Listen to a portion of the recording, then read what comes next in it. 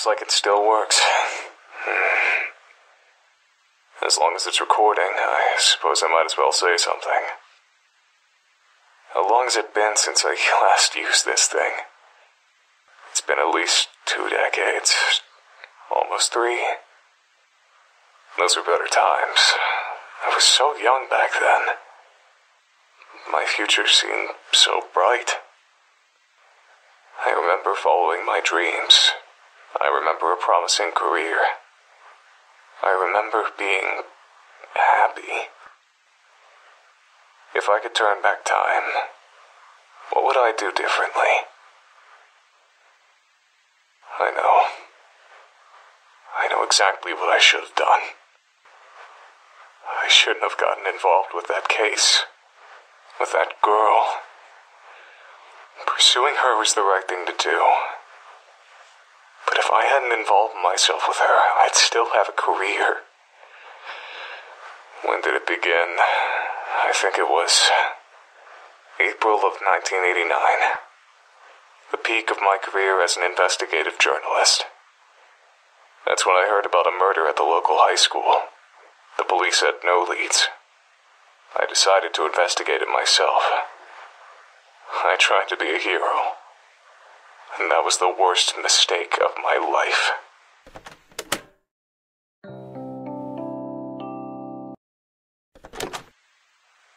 The school's faculty didn't let me conduct an investigation on school grounds. They were highly concerned with maintaining their prestigious reputation.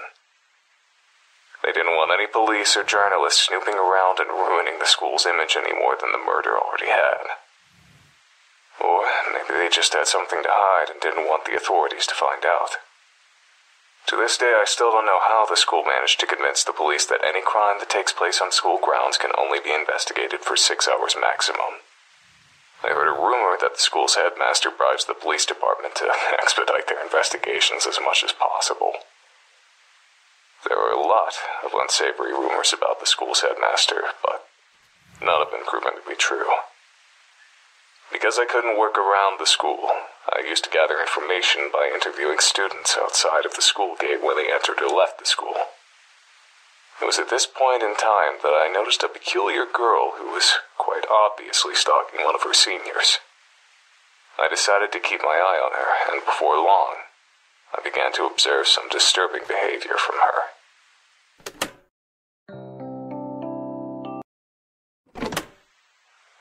From the school gate, I witnessed the girl do more than just stalk an upperclassman. She stalked any girl who spoke to him. Through student interviews, I kept tabs on what happened to those girls. They became the victims of bullying, were expelled, and in some cases, stopped coming to school. I frequently saw the girl running with a mop and a bucket, as though she always had some sort of mess to clean up. That girl was using manipulation, intimidation, and sometimes even violence to sabotage the boy's love life.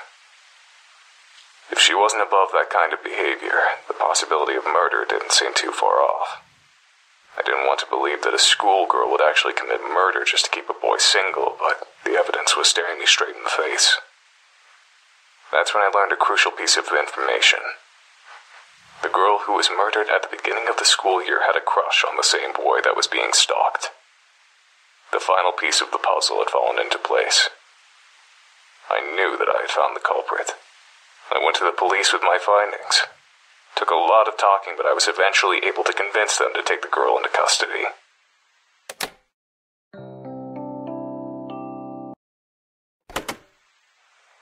The idea of a murderous schoolgirl was scandalous enough to attract lots of attention. Word of her arrest quickly spread across the entire nation. The trial turned into a media circus. I became a celebrity practically overnight. I didn't want to be a public figure, but I did want my investigative skill to be recognized. I hoped that all the attention would boost my career. As it turns out, I was dead wrong. That manipulative little schoolgirl put on the best act I've ever seen. She cried nonstop, feigned ignorance at every opportunity, and had an excuse for every accusation leveled at her. The court fell in love with her, the media fell in love with her, the entire damn nation fell in love with her. She called me a dirty pervert who enjoyed leering at schoolgirls. She called me a fame-seeking yellow journalist. She claimed that I only accused her of murder for sensational headlines. The court bought every word of it. The day the judge declared her innocent, the entire country celebrated like it was a damn holiday.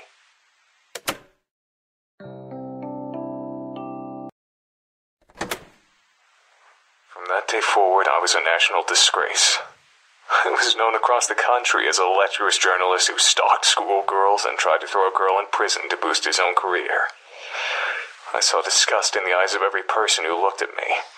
My house and my car were vandalized every day for weeks.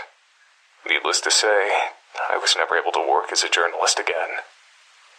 The police department that arrested the girl was also the subject of national criticism. They were accused of being incompetent fools who would arrest anyone without sufficient evidence. Ever since then, the police in that town have been extremely lenient in an attempt to repair their reputation, and don't want to go anywhere near the local high school except for extremely brief periods of time. But the worst part of the entire experience didn't come from the media or the public. Immediately after the trial, I tried to escape the press by hiding in an alley behind the courthouse. Only one person found me there. It wasn't a journalist or a reporter. It was the girl that had just been declared innocent. I'll never forget her face that day. She was smiling, but her eyes were blank, empty, soulless, like a doll's eyes. She looked like she didn't have a single ounce of humanity in her entire body. With that smiling face, she said to me, "It would be very easy to make your death look like a suicide. Don't ever cross me again." She turned around and left without another word.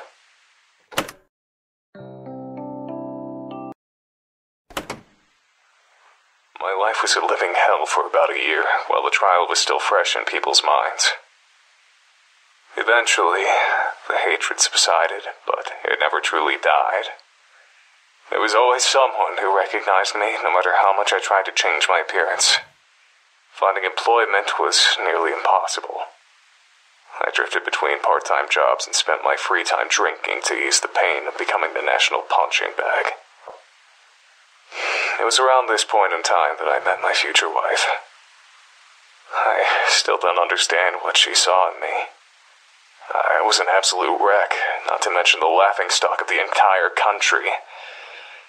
But as soon as we met, she wanted to spend every waking moment with me. She wouldn't let me out of her sight and got possessive if another woman so much as looked at me. I quickly came to depend on her for everything. It wasn't long before I couldn't live without her. I certainly wasn't in any state to take care of myself. I was like an adult-sized baby, helpless and vulnerable. Who knows? Maybe that's what she was attracted to. Maybe she just wanted to experience the sensation of owning a person. Maybe she wanted to keep a human pet. Maybe all she wanted was someone who she could emotionally depend on. Even after all these years, I don't understand why anyone would waste their time with a man like me. But none of that mattered. Despite all my flaws, she accepted me. And that's all I needed. We got married about 6 months after meeting each other.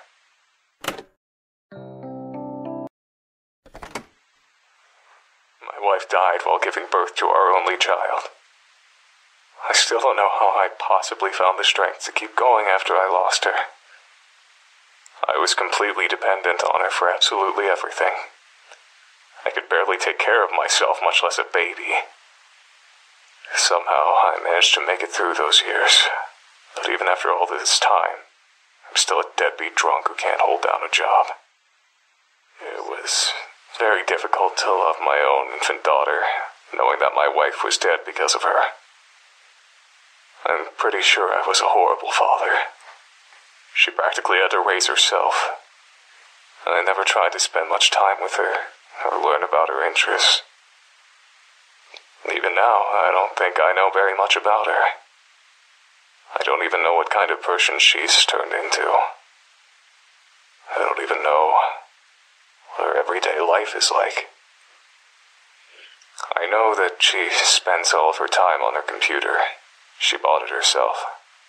She seems to have a lot of money for someone her age. I'm afraid to ask where it comes from. Sometimes she comes home with blood on her clothing. I can't tell if it's her blood or someone else's blood. I try to stay out of her business. It's partially out of respect for her privacy, but it's mostly out of fear.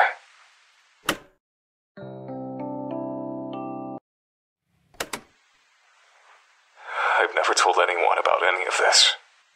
Never saw a shrink, never had any friends to confide in. I thought that it would be therapeutic to record my feelings, even if I'm only talking to an obsolete machine. But this hasn't calmed me down at all.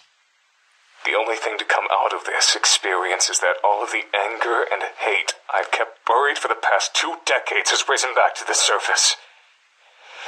I don't think I can go back to the way things were before. I don't think I can go back to wasting my time with crappy part-time jobs, drinking, and sitting on a couch feeling miserable.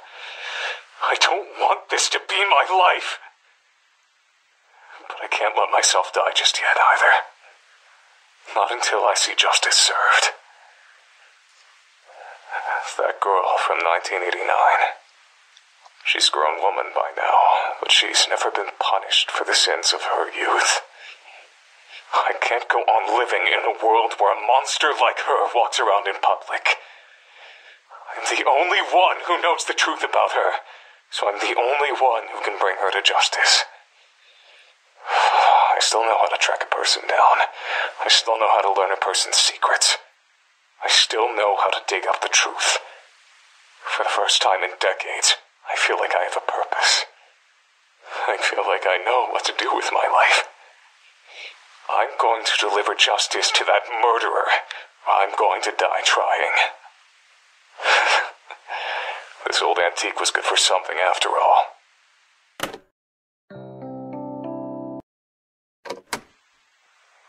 I found her. It wasn't hard. She never even moved out of her hometown. I've been following her around town for the past week. It's not that hard to follow someone without being spotted if you know the right tricks. The only difficult part is looking at her without being consumed with disgust. Thinking about what she got away with. Thinking about what she's responsible for.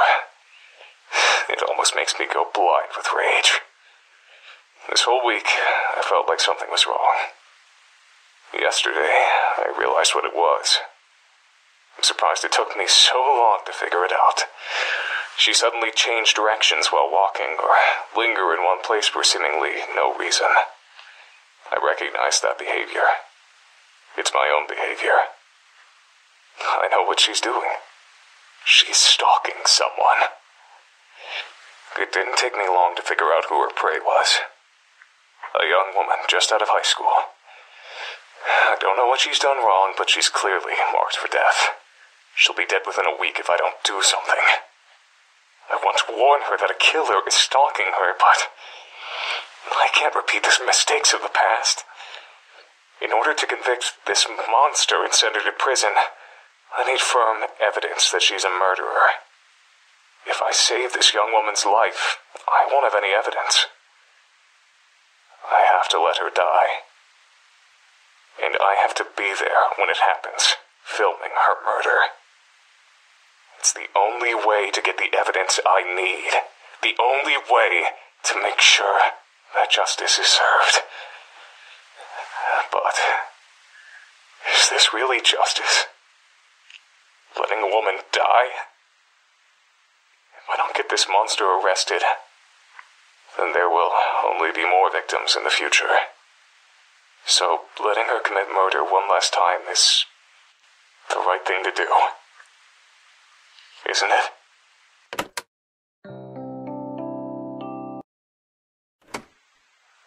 I'm a fool. I'm a goddamned fool. I got sloppy. She caught me. I followed her into an alley, lost her in the shadows. Then I heard her voice from behind me. Long time no see, Mr. Journalist. I turned around and saw her just inches away from me. She was smiling. I recognized that smile. It was the exact same smile she wore when she threatened my life in 1989. I didn't know what to do. I just turned and ran. I've broken a truce that lasted almost 3 decades. She knows I was after her. There's no way she'll let me live. I'm doomed. I can't go to the police. I'll sound like a babbling lunatic without evidence, and right now I don't have any. Even if they do listen to me, an investigator, they won't find anything. My only option is to leave town. No, it's worse than that.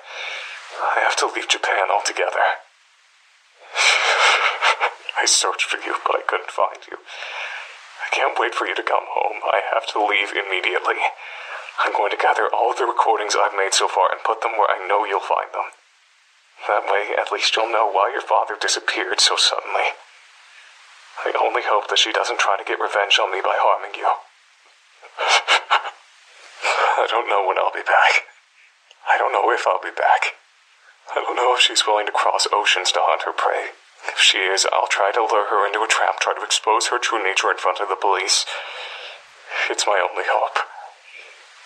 I know you can take care of yourself.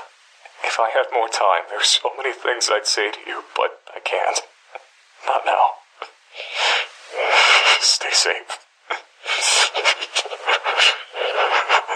I love you.